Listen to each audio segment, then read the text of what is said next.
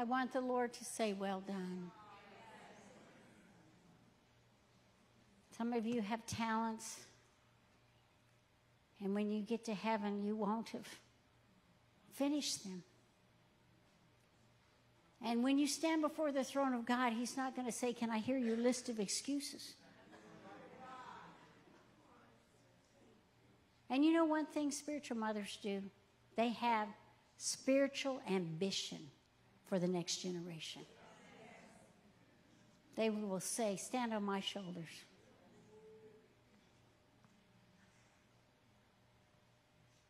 Let my ceiling be your floor.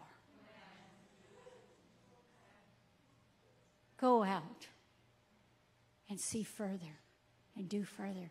Listen, I'm 70, Patricia's 70. Some of us are aging. I don't know how old you are. Are you telling Bonnie? Oh, you're a babe, 68.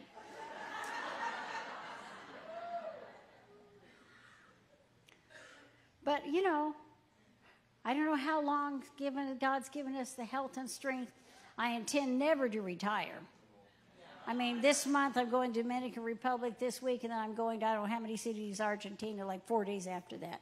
You know, but I want to say to you, I have ambition for you.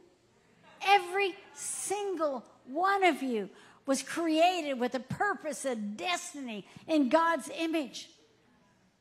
And tonight, it's just such a simple message to give you. But I want to say, I believe in you. And you could do something great. And our generation that's here, of these leaders speaking, we could proudly say, stand on our shoulders. We can say, look at our marriages. We can say, look at our finances. I mean, we just had a full-blown audit. We have full-blown audits of generals, our ministry. And every year we're squeaky clean that we do that. $18,000 later, but it's worth every penny. Because I can look you in the face and I can say we are ethical. We have character. We don't waste anybody's money. There's a story in the Bible that talks about David. And David went to battle, and he was tired.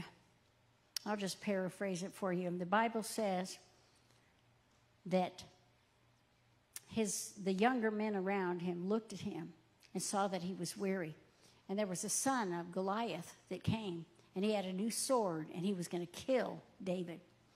But Abishai, watching out for his father, the king, and he killed that giant. But you know why he could kill that giant? He could kill that giant because there was a precedent that David set that became a promise in the next generation. If David could kill a giant, I could be a giant killer. And I want to say to you, there are precedents by Michael and Gall. There are precedents that have been set by Patricia King and now Wendy. There are precedents that have been set that now we can surely say to you, stand on our shoulders, do what we have done, but do it greater and do it better and do it more. Hallelujah. I want to tell you a friend of mine. Her name's Janet Porter. Janet worked for the pro-life movement, and she went and she was so shy. Everybody said she would never be able to make a speech. And so she'd get up and she'd try to give a speech, and she just couldn't give a pro-life speech. But she never gave out. And finally, she became a young woman in the state of Ohio that God gave a vision called the Heartbeat Bill. And then she found out that a baby's heart starts beating at 15 days. And she began to put legislation in all across America. I think some 20 states have adopted now that you cannot abort a baby after 15 days. She went from being a girl who could not speak in public to a woman that changed America.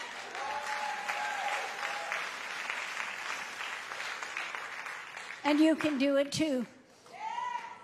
We were just in Washington, D.C. We had a day at a time, and Janae and I went, and we went to Mount Vernon. You know what Mount Vernon is? Maybe you have people from other countries, but it was home of George Washington. And it was a beautiful, beautiful home. Well, in 1853, there was a woman named Louisa Bird Cunningham. She was on a steamship, and she was going down the Potomac, and she looked up, and she saw Washington's home. It was completely decrepit, falling apart. And she wrote her daughter these words: if the American men of America have seen fit to allow the home of its most respected hero to go to ruin, why can't the women of America band together to save it? She wrote this to her daughter, Anne Pamela Cunningham. And what happened was they formed the Mount Vernon Ladies Association, and they raised $200,000, which we're going to have a million, and they purchased a mansion in 200 acres. And when you go to Mount Vernon today, and 94,000 people walk through that place every year, and they remember what George Washington did, the father of our nation, it was due to a handful of women. Every state today has a representative in the Mount Vernon Women's Association. It just takes one to have a dream, one to have a vision, one to have a voice. And when God gives you that, you become infectious with that vision. It consumes you. You cannot let it go. It's something that lives inside of you. And that's how I feel about the next generation. I am now consumed with you. I must have legacy. We must have legacy. We have paid the price. And some of us has been a very, very hard price. There was times I went to nations early in the days. I first went to Argentina in 1939. And God just gave me the nation. I can't explain it all, except things would happen, like a young man named Abraham was in the first time I went. He was there in the group, and it was amazing because so many people came to that meeting in Argentina from just a little ad in the Christian newspaper. Buses came from thousands of miles. They expected maybe 30 people. We had 1990. We had 1,000. Did I say 39? Gee, I'm better looking than I thought. Thank you, Wesley. And so, anyway, so 1990, and I was 39. Yeah, I was 39 years old, okay, when I went. So, thank you for clarifying that. Anyway, so, we got there, and I began to teach how to heal a nation. And I noticed pastors were crying. They were just crying, sitting around crying. And I thought, that's strange. I'm not saying anything that's sad. And, afterwards, this young prophet, Abraham, came up. He was an indigenous man from the bush. He couldn't hardly speak Spanish. He couldn't read or write, except he could read the Bible.